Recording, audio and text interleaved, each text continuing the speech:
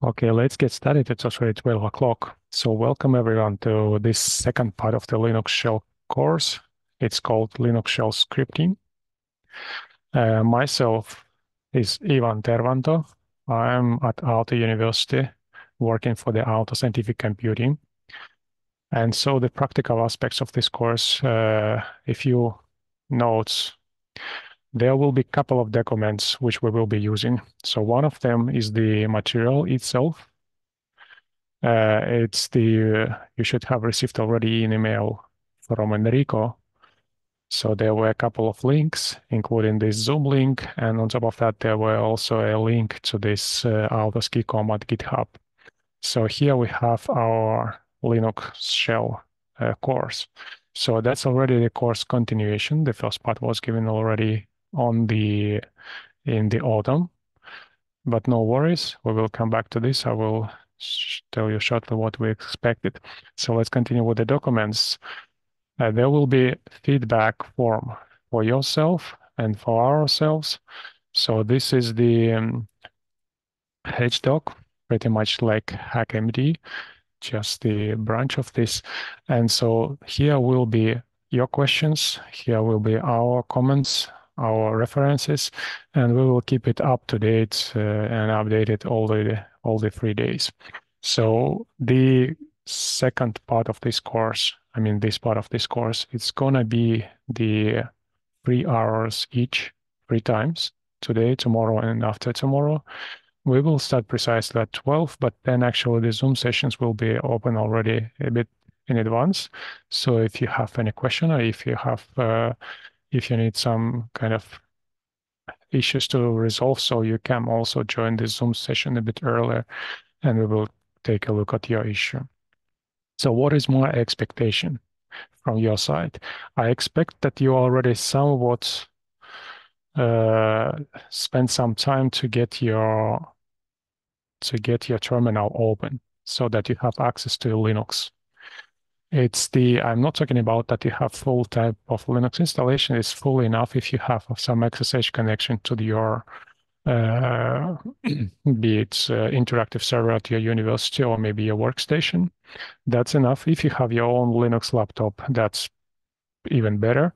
So you can do it locally. So pretty much anything which will give you a bash session open for you.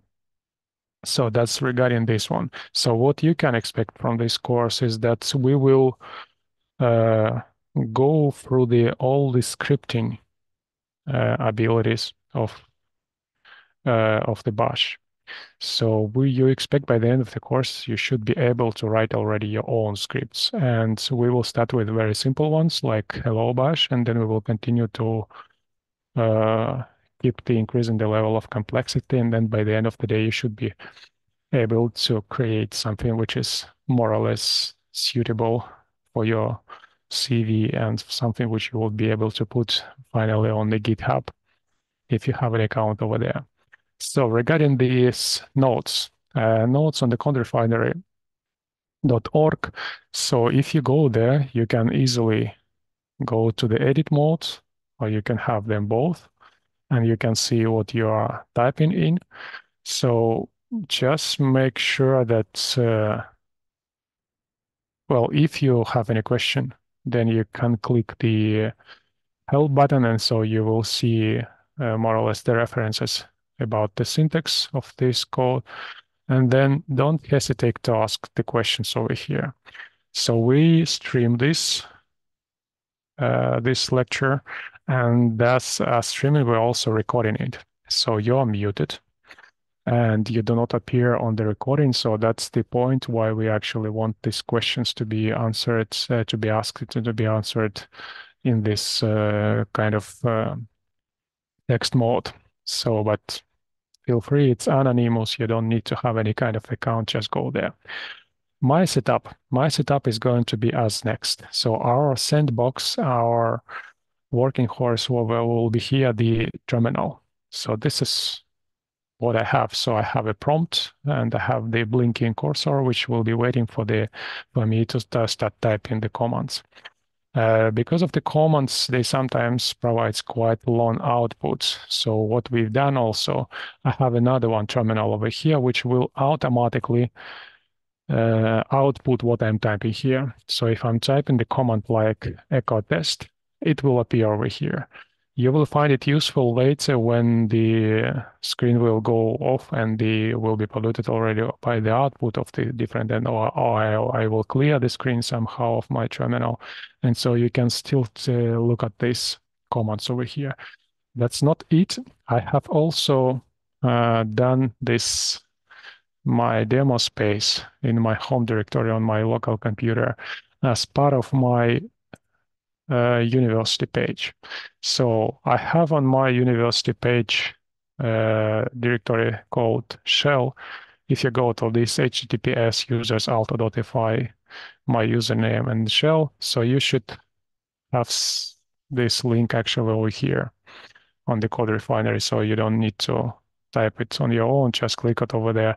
So here you will get first, here we'll get all the scripts that we will be preparing. They will be automatically added over here to the web page. And then also you will hear the whole, you will here see the whole bash history. It's easy to take it out from here and copy paste it to your own terminal. Okay, by saying that, I think I'm pretty much done with it. Ah, So this is a hands-on tutorial. So my target over here is to be more or less 50-50. If I'm saying something like for 10 minutes, then I expect that we will spend 10 minutes on actually doing something. So there will be lots of doing over here. And so it does really make sense that you have your terminal open and you have uh, all this setup ready to go. I think this is pretty much what I had to say about the initial part. If any question is left, then please go and type it over here. I'm not alone on this course. I am the speaking kind of head, but there will be several of our team guys helping you and me to answer these questions.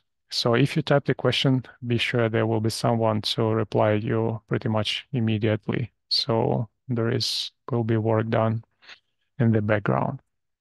But let's get back to the material. So this Linux shell basics has been given, as I told you already, in autumn. So now we will be working on the Linux shell scripting. The material is quite comprehensive. This is the one which is online. I will not read you from these slides. I don't have actually any slide over here. I will use its material.